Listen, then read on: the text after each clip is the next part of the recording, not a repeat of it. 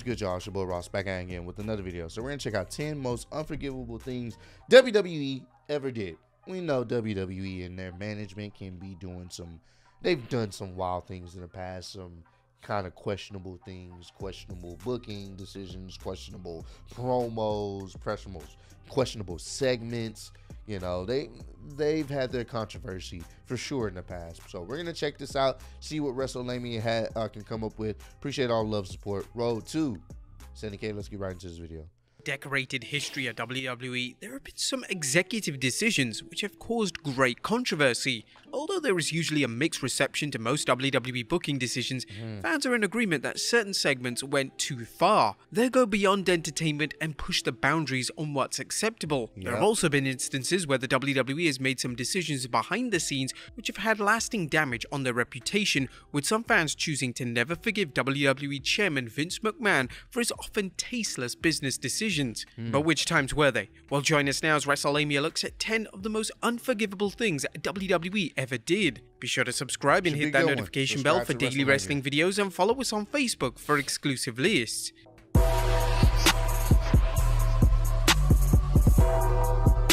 Number 10. Firing Nia Jax whilst on a mental health break. It came as a huge surprise when it was announced in early November 2021 that Nia Jax had been released from the WWE. Nia was regularly featured on television and she was a former Raw Women's Champion. Fans assumed that Nia was invincible, mainly thanks to her relation to Roman Reigns and The Rock, but this clearly wasn't the case. It surfaced shortly after Nia's release being made public that at the time of her release, Nia was taking a mental health break from television as she had a lot of personal problems that she needed to conquer. This meant that WWE decided to fire one of their talents whilst they were on this important break. This led to widespread criticism from WWE fans online, with some fans stating that WWE was simply kicking Nia while she was down, and some even suggested that it highlighted how little WWE cared about their talent. Number 9. The Montreal Screw. I know a lot of people weren't really too saddened from what I could tell that Nia Jax was released because they weren't a big fan of her work. They felt like she, wasn't really careful with other wrestlers, felt like she injured too many people, didn't really care for her. Just her in-ring work. But at the end of the day, it's still messed up to release someone when they're having a mental breakdown, mental issues, and they're trying to sort things out. So, I mean, but that's WWE, man. Remember, it was for budget cuts.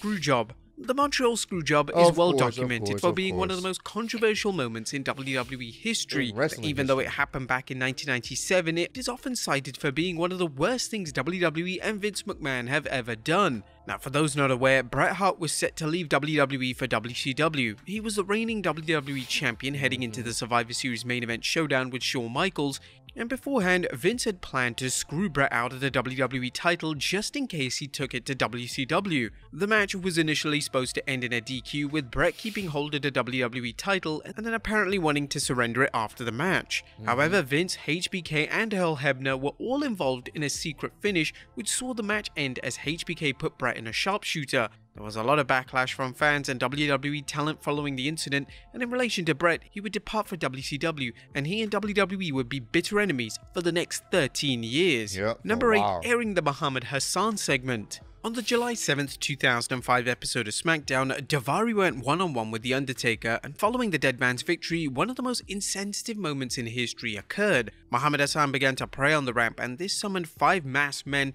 as they were armed with clubs and piano wire and began to choke The Undertaker out. Following this attack, the masked men lifted Daivari above their heads and carried him away.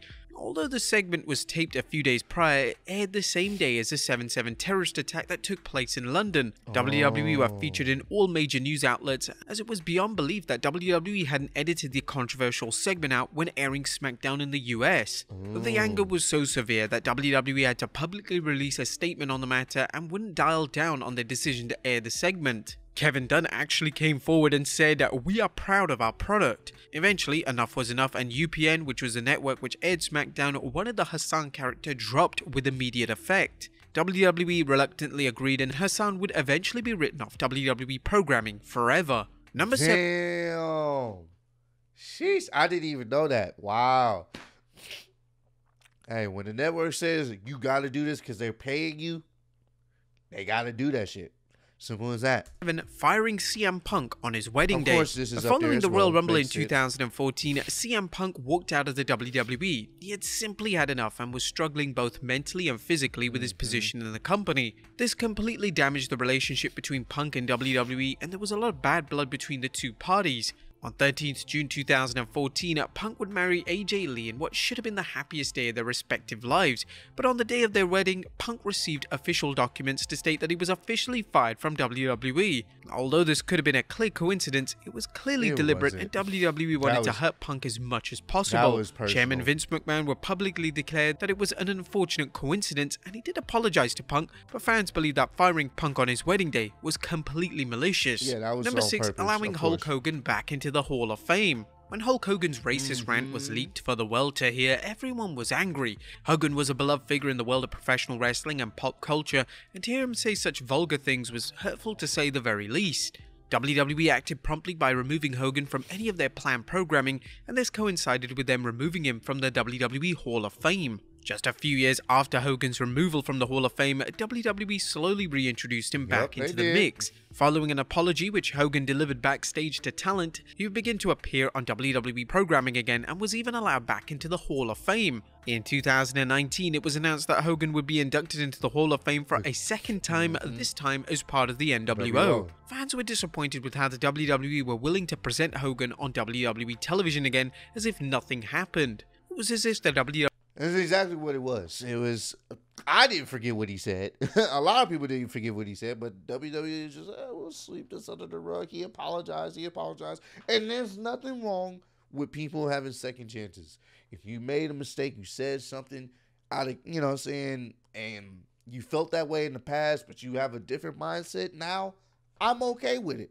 I'm not above forgiving people. You know what I'm saying? It just depends on how true and genuine that person really is, you know, on changing their ways and viewpoints on certain things. WWE wanted the controversy surrounding Hogan to die down, and then they would happily bring him back into the WWE family once again. Number 5, COVID Mania. WWE's handling of the global pandemic was rather controversial. This began at WrestleMania 36 as a lockdown was issued, meaning that fans wouldn't be allowed to attend WrestleMania, which was to take place in Florida. Although WWE were advised by key people, including the US government, to cancel the event, they insisted that the show went ahead. They decided to air the show from the Performance Center in front of 0 fans. This put all talent and backstage personnel at risk of the COVID-19 virus, and it was seen by many as too big of a risk for WWE to take. Also during this time period, WWE released a ton of superstars. The global pandemic made life difficult for everyone, and for a company which was bragging about record financial numbers, releasing so many performers provoked anger and resentment from fans. Number 4, the blackface segment. One of the most infamous moments in Raw history took place in the summer of 1998. DX would come to the ring to impersonate the Nation of Domination. However, the reason why the segment is so infamous is because X-Pac would wear blackface to try and impersonate Nation member Mark Henry. At WWE News, the segment was too far, as in 2021, the segment was removed from the WWE network and it finally looked like they were taking some accountability. Number 3, exploiting Eddie Guerrero's death. Eddie Guerrero's untimely death in 2005 hit everyone hard. Eddie was a beloved member of the WWE roster, and he had cemented himself as one of the most gifted pro wrestlers of all time. WWE's tribute show to Eddie was emotional, and they did a great job in paying tribute to a true legend of the squared circle. Unfortunately, in the months to come, WWE would use Eddie's death to further storylines. In 2006, they utilized Eddie's memory in a storyline between Rey Mysterio and Randy Orton, and this saw Orton tell Mysterio that Eddie was in hell. This was a storyline that made both the fans and Orton himself extremely uncomfortable. Yeah, even Orton didn't want to do that. He was like, I don't, you know what I'm saying? I think it's a little bit too far. Like, he didn't feel comfortable even saying that. I understand, you know. In the summer of 2006, Mark Henry would declare during a promo that he spits on the Guerrero name, and if Eddie was here, he would spit on him too. Using Eddie's name in this manner was exploitative and offensive, and fans of Eddie have never truly forgiven WWE for their actions in the months after his passing. Number 2, Vince McMahon says the N-word. The Survivor Series pay-per-view in 2005 is mostly known for WWE Chairman Vince McMahon uttering a racial slur in a backstage segment. In this segment, Vince used the N-word in front of WWE Champion John Cena as Booker T and Sharmell watched it in complete disbelief. Vince was heavily criticized for saying the word, and it's hard to fathom why he decided to say it, never mind air it live on pay-per-view. When Hulk Hogan was removed from the Hall of Fame in 2015, fans called on WWE to address why Vince was allowed to use the word back in 2005. This led to the WWE releasing a statement which stated that because Vince McMahon is a fictional character, it's not the same as Hogan's racist rant. The segment was eventually... You see that loophole, bro? But Vince came up with it. He approved it. I remember watching. I didn't even get mad. I just was confused and really like shocked. They're like, bro, he really said that? I was just like, I get that was his way of being funny, but I was just like, oh, okay, Vince. Like I said, I didn't get mad when I originally saw the segment. I was just like, bro, I don't give a fuck, bro. I get what he was trying to go for, but he definitely missed the mark. Eventually edited out of the network replay of Survivor Series, but it's still widely available online for fans to witness. And number 1, Over the Edge, 1999. The Over the Edge pay-per-view in 1999 was one of the darkest days in WWE history. During the event, Owen Hart was playing a character known as the Blue Blazer, and he was supposed to ascend to the ring from the rafters in a special entrance similar to how Sting would enter the ring in WCW. However, Owen's harness line malfunctioned, resulting in him falling almost 80 feet to his death. It was one of the most horrific things to ever happen in WWE, and it happened on a live pay-per-view. The pay-per-view without a doubt should have been instantly brought to a close, but it wasn't, as Vince McMahon made the executive call to continue the pay-per-view. Vince did this as he believed that that's what Owen would have wanted, but Owen's wife as well as Bret Hart continued to condemn this decision. But there you have it, folks. 10 of the most That was one of those things where people, you know, his family was just like, yo, bro, that really sucked. Like, you should have ended the show. A man died. A man died doing something that he didn't even really want to do, that he didn't even feel safe doing. He died. And it's like, well, we got to continue the show. They definitely got some ridicule for that, especially by the family. Like, that's just one of those things where it's like, nah, bro. That's... and I can understand. If someone I cared about, a loved one that I know is wrestling, they end up dying doing something for your company, and they just like, oh, well, we got to continue the show. It just comes off as insensitive and not caring. You know what I'm saying? I get it. People paid all their money, may have to refund them, whatever. Do what you got to do, but someone died doing something to entertain them because you wanted to do something. You thought it would be cool, and he wasn't really safe with it. You know, so... But comment down below. Let me know, what was the most shocking, unforgivable thing on this video, man? For me, I would have to give it to the Eddie Guerrero situation. I think that's too far. He had only passed away like a few months prior, and you're already using his death in the storyline and saying things like he's in hell and stuff. I don't like that. That's just taking it too far.